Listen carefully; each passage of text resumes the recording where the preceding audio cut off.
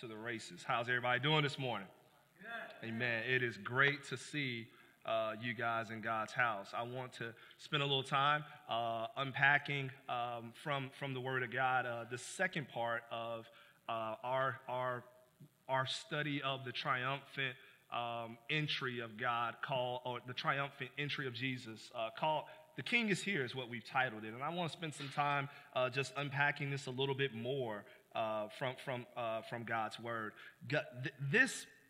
This text, we talked about it last week. Jesus is coming in on a donkey, and that means a lot. He isn't coming in declaring victory on a chariot. He isn't coming in declaring victory on the back of war horse. He's actually coming in declaring victory on a donkey. And it's because when Jesus comes, he's not coming bringing victory through the normal passages that we would expect victory to come. He's not coming bringing victory by slaying everyone in his path as he comes. He's not coming bringing victory by stumping on the neck of all the enemies as he comes. He's coming bringing victory by carrying a cross. And it's that same pathway that he calls all men and all women to follow in order to see victory. He doesn't call us to seek victory by seeking the highest and most prominent places of power that we possibly can. He tells us to seek victory basically by following him and following his example all the way to the foot of the cross. To live life humbly, to live life lowly, to live life sacrificially, to live life not grasping for as much power as we possibly can, but to live life in such a way in which we're sharing power in each and every opportunity that we can. Does it make sense? When the King arrives, he arrives in a way that no one in their right mind could have expected. He arrives with a solution that no one in their right mind could have come up with. And so we want to talk a little bit more about this because he's continuing to unpack this solution for us in the text to follow. In verse 27, he says, "Now is my soul troubled. And what shall I say? Father, save me from this hour? Before this purpose I have come to this hour." The king comes to fall. The king comes to fall. The king is Jesus Christ in this moment, troubled that he has come and he's come and he knows that his hour is near. He knows that his moment is here. And the Bible says that my soul is troubled. My soul is agitated. My soul is irritated. My soul is vexed with anxiety. Based on what? Based on what's in front of me, based on what I'm about to experience, based on what I'm about to encounter. Now, Matthew, Mark, and Luke record another moment where Jesus' soul is vexed, where Jesus' soul is troubled. And if you've ever been in Bible study or Sunday school, or you've read your Bible, or you've heard enough preaching, you've probably heard this moment referred to. It was the moment where he was in the Garden of Gethsemane. The Bible says that his soul was troubled. His soul was so troubled in that hour, in that moment, that literally the Bible says that he sweated drops of blood as he contemplated what was in front of him, the task at hand. And now, again, we see that before we even get to the Garden of Gethsemane, in the moment of triumphant entry, his soul is troubled. In the moment where people are yelling, "Hosanna, Hosanna to the King," and they're laying palm branches at his feet, his soul is troubled. Because he knows that this victory doesn't come easy, right? He knows that this victory doesn't come with him riding in on a chariot or riding in on a war horse. He knows that this victory comes through the lowly trails. And so his soul is troubled. You say, well, what is this? What is going on? I thought he was God. He's God and man wrapped in flesh. And so now we see his humanity rising to the surface and saying, this is a hard weight that I must carry. Don't think about this weight as being simply a weight in which a man is going to a place of Roman torture, in other words, known as the cross. Don't think of it simply as bearing the cross. Because there's a lot of people that had to bear that weight. That's not why Jesus' soul is troubled. Jesus' soul is troubled is because he was going not only bearing the weight of that cross, but he was bearing your weight. Jesus' soul is troubled is because he was bearing the weight of your sin as he went to the cross. Because on the cross, not only is the punishment from a physical dimension unleashed on the Son of God, but at the cross, the punishment of a spiritual dimension is unleashed on the Son of God. The weight and the penalty of sin is unleashed on the Son of God. The wrath of a righteous God is unleashed on his own Son. You say, what does hell feel like? What will hell feel like? What kind of punishment shall be endured in that place? What kind of torment? What kind of anguish shall be endured in that place?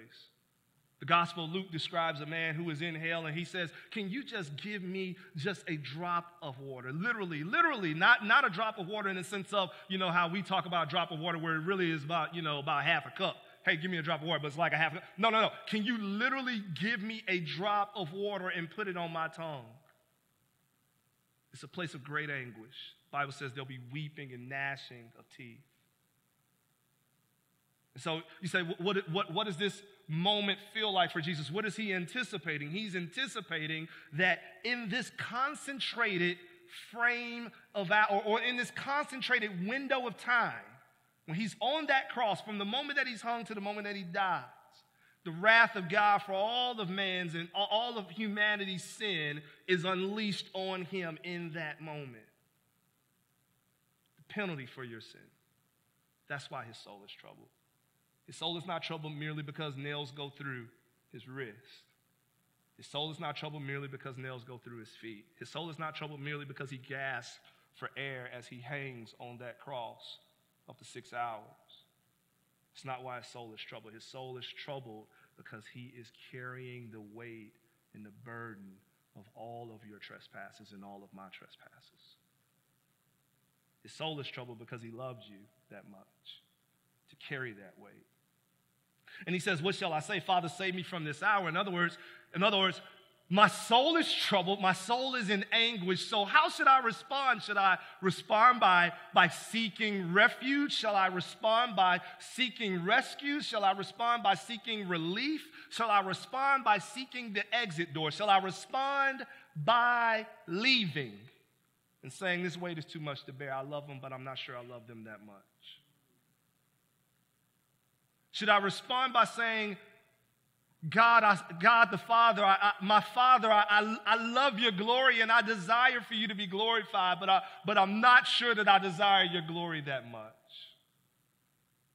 How should I respond? Should I respond by saying, save me from this hour, free me from the burden and the anguish to come? He says, no, I won't respond that way. Instead, I'll respond this way, but for this purpose I have come to this hour. In other words, everything has led up to this moment. Everything that I've done, everything that I've said, every work that I've worked, every miracle that I've performed, every healing that I have performed, every broken heart that I've mended, every tear that I've wiped, every dead person that I've raised to life, every single thing that I have done and accomplished has led to this moment right here. I was doing all of it in order to get to this place. Are you tracking with that? That's when the purpose kicks in. So my soul is troubled, but I've been working all this time for this moment. No way I'm turning back now. That's when his divinity kicks in amongst his humanity, right? This is what you're here for. I'm not turning back. We're almost there. Everything has led up to this moment. Everything has been working towards this moment. And so the king comes to fall, but the king comes to fall in order that the king may rise. Do you understand that? Jesus sees that in this moment, yes, there will be a great falling. But in this moment, the falling leads to the uprising. Verse 28, Father, glorify your name. Then a voice came from heaven. I have glorified it, and I will glorify it again. The crowd heard it. They said that it had thundered. Others said, the angel has spoken to him. Jesus answered, "This voice has come for your sake, not mine." In other words, you needed to hear it more than I did. I know that he's there. I know that he's there, and I know exactly what he's called me to do. I know what I'm here for, but you needed to hear that. And we'll see why in just a moment. Now is the judgment of this world. Now is the judgment of this world. Now will the ruler of this world be cast out. Before we get there, let's just talk a little bit about what came from heaven, the voice that came from heaven. Father, glorify your name. And the Father says, I have glorified it and I will glorify it again. What does he mean when he says, I have glorified it? Well, he means that Jesus Christ, incarnation, was the first iteration of his glorifying his name.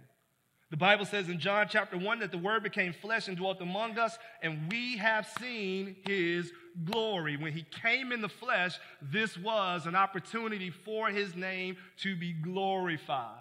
And from that moment all throughout, God the Father's name has been being glorified through the Son's glory. For example, in John chapter 2, when the water was turned into wine, the Bible says that this was the first of the signs Jesus did at Cana in Galilee and manifested his glory. I have glorified it. John chapter 11, you remember and you recall just a few weeks ago as we talked about Lazarus, when Jesus was preparing to raise Lazarus from the grave, he told the sister of Lazarus what? Jesus said to her, "Did I not tell you that if you believed, you would see what? The glory of God." The incarnation of Christ, God the Father, or God the Word made flesh, was the manifestation of God the Father's first glory. But where does God's second glory come from? Well, it comes from the cross. And so like we talked about last week, normally when we associate glory with things, we're always associating it with high-minded things or victorious things or good things or happy things or joyful things. And so we see the glory in the birth of Jesus Christ. Hark the heralds, angels sing, glory to the newborn King, right? We see glory in that. And we see glory in Jesus turning vats and vats of water into vats and vats of wine. Everybody's like, glory. I'm sure the people at the party was like, glory. You know what I mean? Everybody sees glory in that, right? And we see glory in people being resurrected from the grave, being awoken or being awakened. Jesus walking into a young lady and saying, no, folks, she's not dead. She's just sleeping. We see glory in that. But do we see glory in a crown of thorns? Do we see glory in being spit on? Do we see glory in being mocked and cursed? Do we see glory on the long stretch up to the Golgotha hill? Do we see glory when a man, an innocent man, wrapped up in an unjust system, is slain and killed? God the Father says, that's exactly where my glory is. I have glorified it, and I will glorify it again. In other words, you can't skip to the resurrection to see God's glory. You must go through the shame of the crucifixion as well as the resurrection to see his glory. His glory is wrapped in all of that. Do you understand? You need to understand that because sometimes that's how our lives work. Does that make sense? Sometimes we want to get to the victory lap, right? Right? That's where the glory is for most of us. We're running a 10K marathon, and we're trying to get to the victory lap and say, glory, right? Glory, it's over. No. There's 9.5K left. There's a lot of running in this race.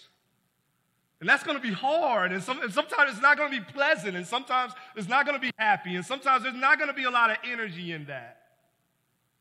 There's going to be a lot of moments where you're going to be sucking wind. Are you tracking? But it's the whole thing that's glorious. It's the whole thing that he's working out in this life called salvation, this salvific life, this salvation life that we're living.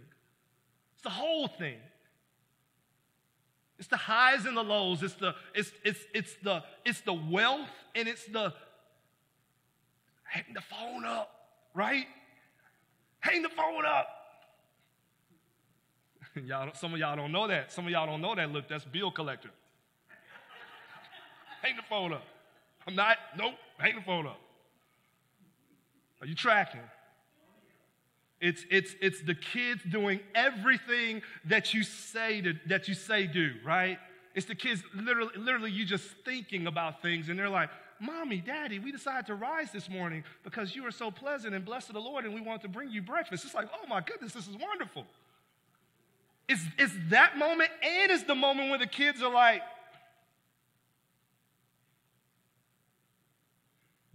that's it. That's all they got. Just this ugly look. You ask them to do something, they got nothing but this look on their face. Give you no words, no response, just. It's all of that. Do you understand that?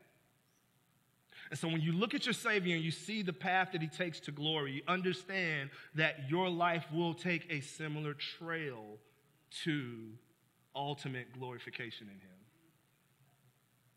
That you don't get a chance to skip those parts.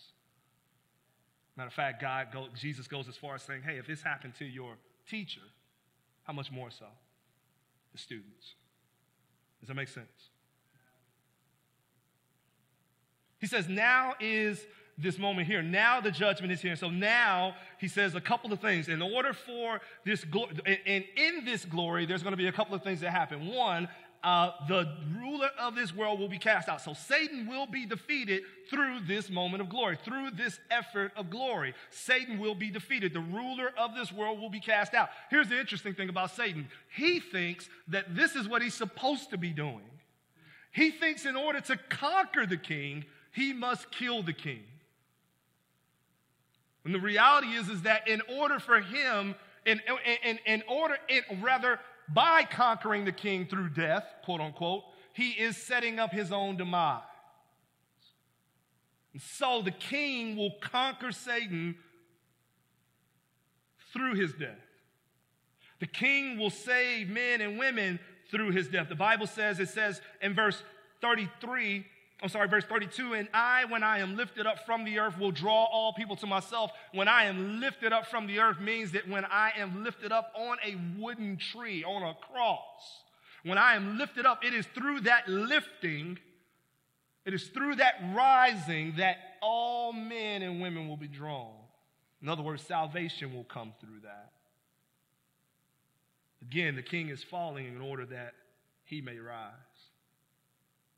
and that we might rise along with him.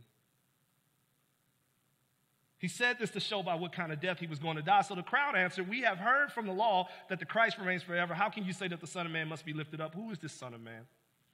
And so now you begin to see the struggle. We know that they're here.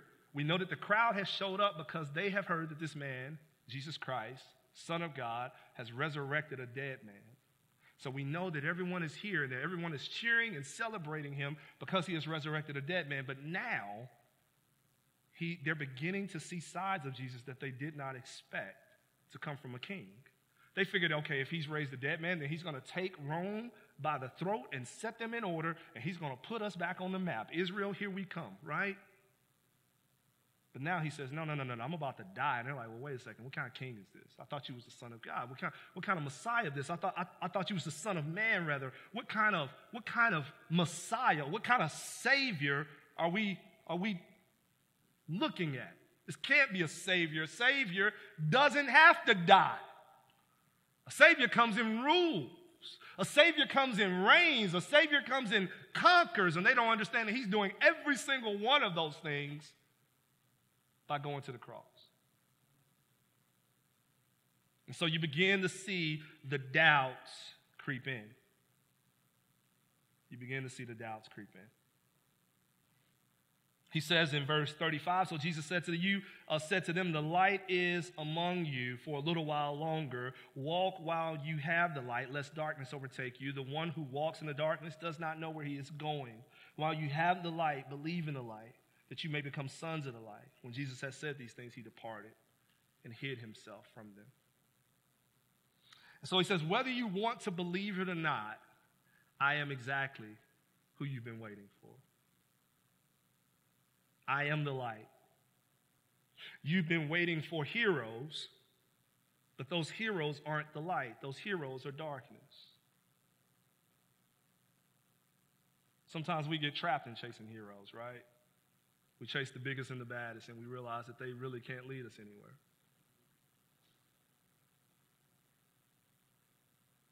Jesus himself says, listen, I know it doesn't appear that I am exactly who you thought I was, but I am exactly who you thought I was. Follow me, and in following me, you will become sons of the light. While you have the light, believe in the light. Trust in the light. So that you can become sons of the light. The reason why we call it, a lot of times people say, when they're trying to figure out what our church name is, they say, hey, so what are you guys, City Light? And then some people say City Lights. And then other people say Lights of the City. Other people say GE light bulbs. No, nobody goes that far. Nobody goes that far. But it's like, what is it? City Lights, City Lights. The reason we are City Light and not lights is because we exist to shine the light of Christ. We believe that we are becoming part of the light as we connect to him, right? And that, we all have little lights that we're shining. This little light of mine, I'm going to let it shine. But we are connected to the light. Does that make sense? So we as a church aren't a light of our own. We are a light that must have the light in order to illuminate. Does that make sense? And that's what Jesus is saying here is that, yes, when you trust and believe in me, then you, instead of being in darkness with no illumination, you will become light. But this is where we get into the unbelief. They say in verse 37, look with me there. Though he had done so many signs before them, they still did not believe in him. And so Jesus leaves them. This is Jesus wrapping up his public ministry, and so he's leaving. From here, he dedicates the rest of his time teaching and loving and preparing his disciples for his departure. As Jesus steps away, though, he leaves us to make sense of what kind of impression he has left with these people. So Jesus is gone, and now they're just kind of taking all of these things in that they've received. Though he had done many signs before them, verse 37, still they did not believe in him. The only thing worse than believing merely because of signs is not believing in the presence of signs. They have everything they need to believe on Jesus, and yet they do not believe, they do not trust. Gospel belief is a two-way street. In other words, what I mean by that is that we learn that just because people have an opportunity to witness great works doesn't mean that they will believe.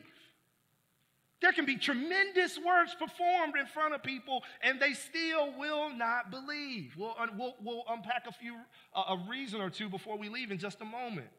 But Jesus has spent approximately 3 years teaching, preaching, performing signs, performing miracles. He has spent more than 3 years declaring that the kingdom of God is at hand. And while healing all manner of diseases, producing something from nothing, like when he took the lunchbox of fish and bread and made a miracle buffet feast for thousands of people, raising people from the dead, turning water into wine. And yet, as his public ministry closes and they're collecting all of this in their mind, they're thinking about all these things as they have happened, there are still people who will not believe. And don't you for a second say, well, that wouldn't have been me if I was there, because if I would have saw all that, I would have believed immediately. No. Don't trick yourself into believing that that's how your heart operates, because it's not. When we want what we want, we will always find reasons to deny what is right there, staring right in front of us. Does that make sense?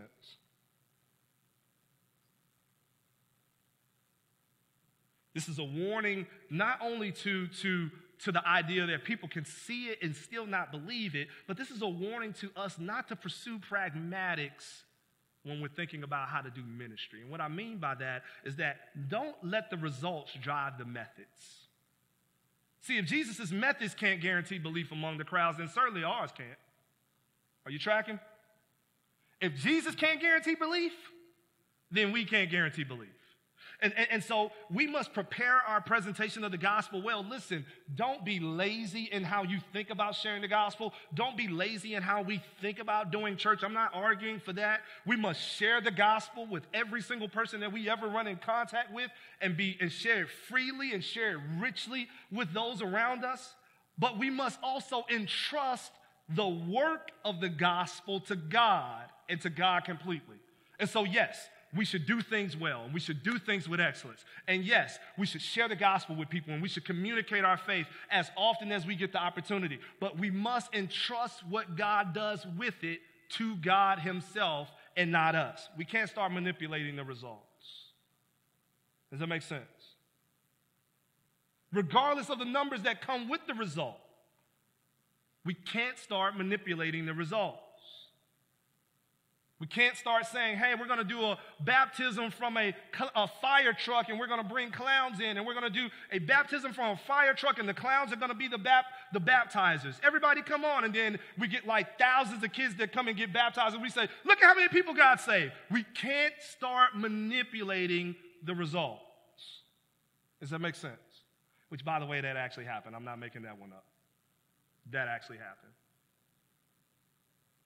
Jesus doesn't share his good news because he knew people would believe every single time. He shares it first and foremost because he is seeking to please the Father. Remember, he says that my food is to do the will of my Father who is in heaven. So that's the first thing that you have to think about. But the second thing that you have to think about is that Jesus is concentrating on the long game, not the short game. In other words, there will be some people that fall away. There will be some people that do not accept. There will be some people that do not believe. But Jesus knows how this all turns out. And so he's not worried about changing and twisting up methods, and neither should we.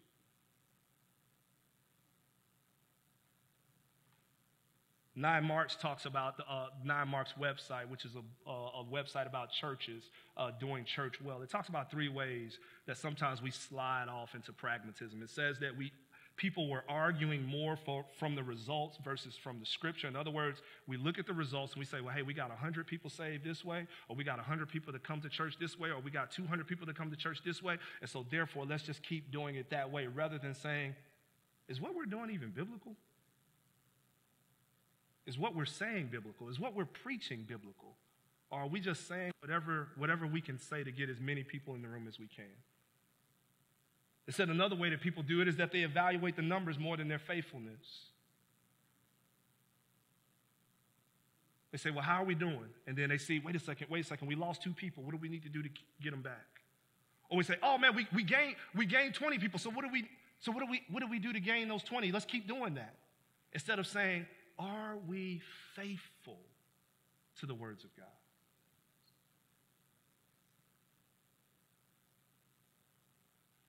Jesus seems to be totally uninterested in that. He says, going about his life, listen, my food is to do the will of the Father who sent me. That's what I've been called to do. There will be many that come. There will be some that fall off. There will be many that fall off at times. But my will is to do the will of the one who sent me. Jesus' goal is faithfulness, faithfulness, faithfulness, and then fruitfulness.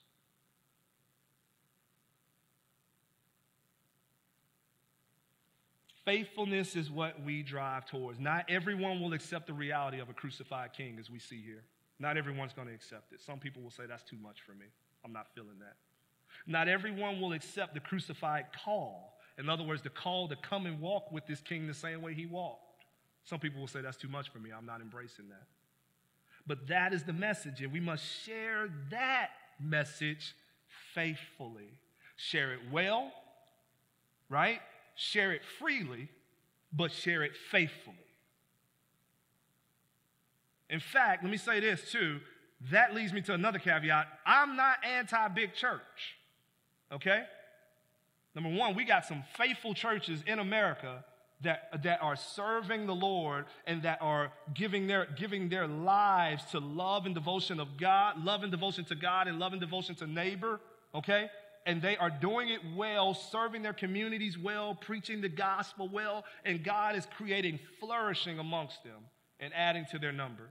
The Bible says in Acts chapter 2, after the first sermon of the church, the first sermon of the early church in Acts chapter 2, the Bible says 3,000 people were added that day. I'm not against big church, otherwise I'd be against the Acts church. Are you tracking with that?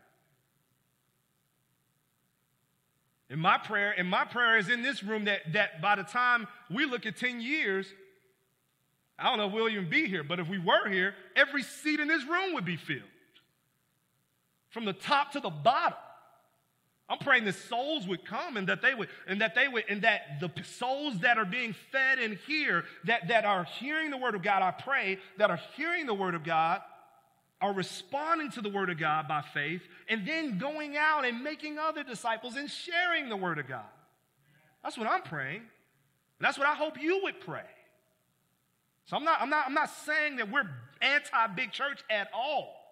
If God adds to our number and lines up 300 faithful, diligent soldiers of the cross, ready to go and shine light through in every single dark space in this community, I would sign up for it today. I'm all for it. Ready to see it. Can't wait to see it. I'm just saying we need to be faithful first. Let's be faithful before we be fruitful. Because if we be fruitful and then we say, well, faithfulness just comes whenever it comes, and that means we'll start twisting up the sermons and say, oh, well, let's leave that part out because people don't like that part. So let's just leave that part out. You tracking with that?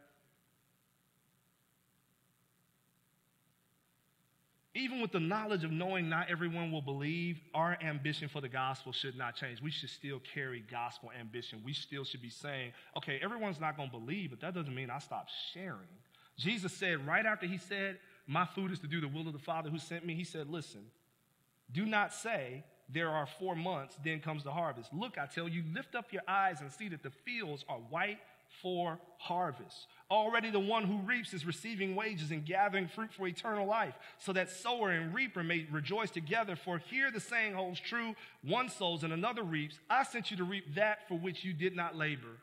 Others have labored and you have entered into their labor. In other words, he said, don't say that the harvest is down the road, that it's ready. It'll be ready in a couple of years. It'll be ready in 5 years. It'll be ready in 6 years. He says, no, the harvest is ready now. Go out and make my name known. Go out and share my glorious gospel, my good news with the world, with your neighbor, with your friends, with your coworker. The harvest is ready right now. And so that is gospel ambition, but it must be gospel ambition fueled with gospel faithfulness. And if gospel ambition is fueled with gospel faithfulness, then the gospel fruit that comes from it will last. And that's what we're looking for. Amen? But he also says in verse 39 that they could not believe. So they stopped believing. They weren't believing, but they could not believe. In other words, there was a sort of judicial blindness, as some of the theologians call it. Because they kept rejecting, eventually God turned their hearts over to complete and total blindness. Charles Spurgeon says, if men can see and yet will not see, God is at last so provoked by their wickedness that he takes away the light altogether and removes from them the very faculty of sight. It is not surprising that it should be so, for it was so with the generation in which Christ lived. They had so long rejected the true prophet, so long refused to listen to the voice of God, that at last he abandoned them to their own ways. And nothing worse can happen to a man than to be abandoned of God. If God cast thee off, thou art lost indeed. It says in verse 40, for again Isaiah said, chapter 12, verse 44, he has blinded their eyes and hardened their heart, lest they see with their eyes and understand with their heart and turn, and I would heal them. It's blinded them because they were so committed to not seeing. We see it through the New Testament. We see it in 2 Thessalonians where God says he will send a strong delusion because they did not love the truth. You hear that? Because they did not love the truth, he will send them a stronger false truth. Does that make sense? because they kept embracing false truth, he'll send them something even stronger than the false truth they already embraced.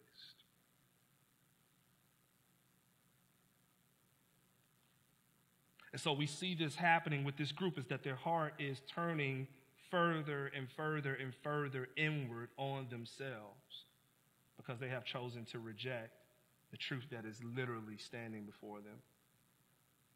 Now, it's never pitted against human responsibility. They have responsibility, even though while God is sovereign, and this is when we get into the mystery of unbelief, because they have responsibility, they have culpability, even while God is sovereign and saying, okay, if you don't believe, I'm going to harden it even more.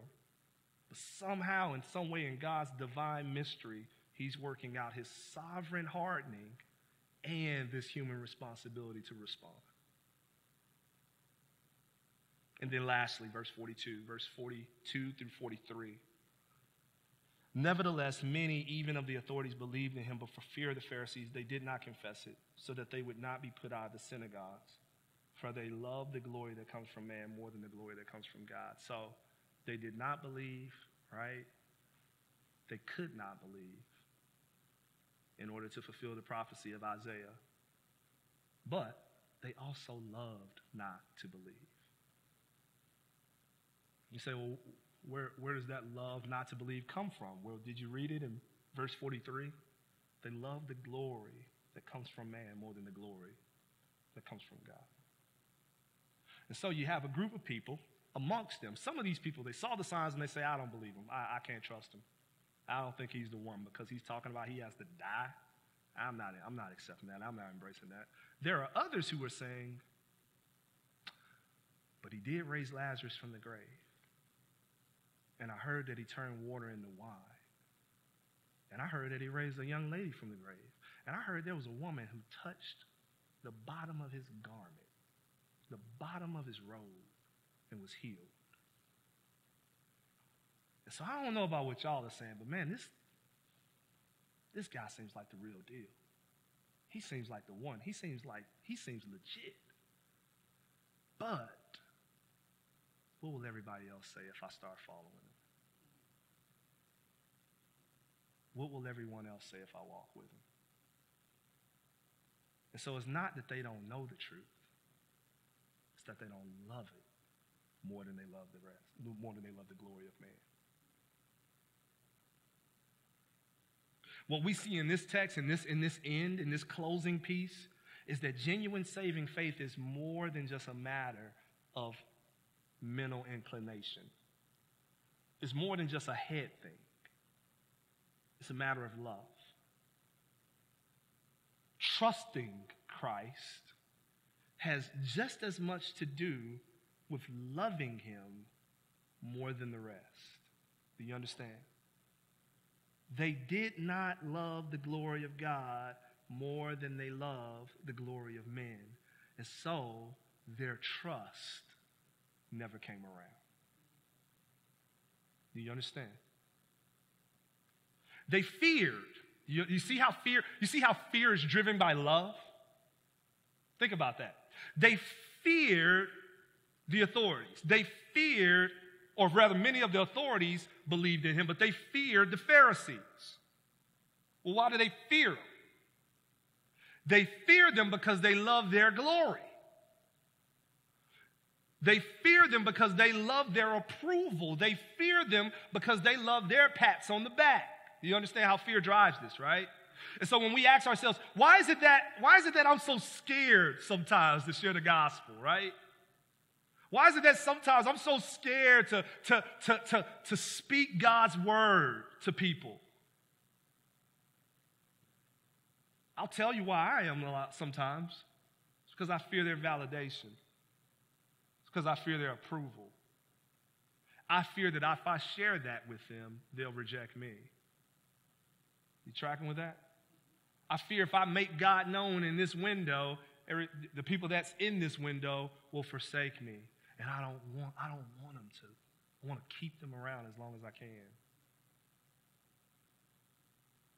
Why do we put our lamps under bushels?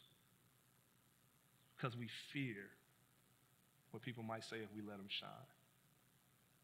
And this is what's happening here. They fear man because they love the glory of man. And so because of that, they literally reject the Savior of the world. They love that glory so much that they will not trust in the Savior of the world in order that they might keep the glory of man. How deceptive is the glory of man? Convinces us that we actually have something, doesn't it? We forsake eternal life. We forsake salvation that comes from one and one only. We forsake the God of the universe in order to keep the glory of man. How deceptive is the glory of man? That it presents itself as being so prominent when it's so fleeting. Presents itself as being so high when it's really so low and so limited. It can't satisfy. It can't sustain. It can't keep you. It can't, most importantly, save you. Why do you forsake the glory of God for such a frivolous and useless glory that comes from man? Leave the glory of man so that you might trust in this Savior for his glory. Step out. Make the declaration that you are walking with Jesus Christ, that you have heard the facts and that you believe them, but you haven't stopped there. Now you're trusting him, following him, dying to yourself, walking with him. That's what he did for you, amen? He died for you. Now, go out for his glory and make his name known. Amen? Let's pray. God, we love you and thank you and appreciate you. Would you continue to make yourself known amongst us? Would you continue to help us? Help us, Lord God, forsake the glory of man in order that we might fully and completely, Lord God, submit ourselves to you. We thank you, Lord, that in our failure to do so, that the Savior, Lord God, he covers us in our sin. That in those moments of doubts, even for the believers that have trusted you with their lives, the moments of doubts that we have, the moments of fear that creep up, Lord God, as we seek to gain the approval of the people around us, Lord God, we pray that you would help us with that, cleanse us, forgive us of that, Lord God, strengthen us against that. And Father, we pray that you would help us, Lord God, seek the glory that goes to you. The glory that comes the lowly routes, Lord God. Because it is in those routes, Lord God, in which your name will be magnified. And when it is all said and done, we'll see this thing to an end, to the expected end, Lord God. We'll see the chariots. We'll see the horses. We'll see the second triumphant entry. Lord God, help us walk out and live out the first as you did for us, Lord. We love you, we thank you, we give you all the praise, glory, and honor in Jesus' name.